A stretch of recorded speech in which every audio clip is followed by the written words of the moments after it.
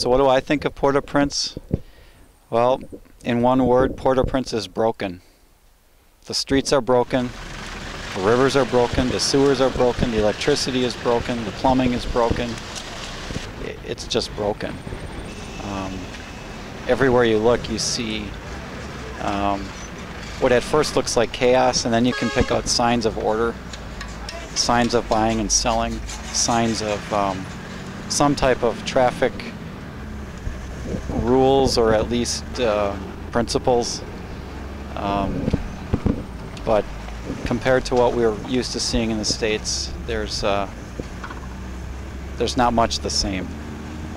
There is some sign of improvement in terms of traffic lights and maybe some paving, but in the last 5 or 6 years,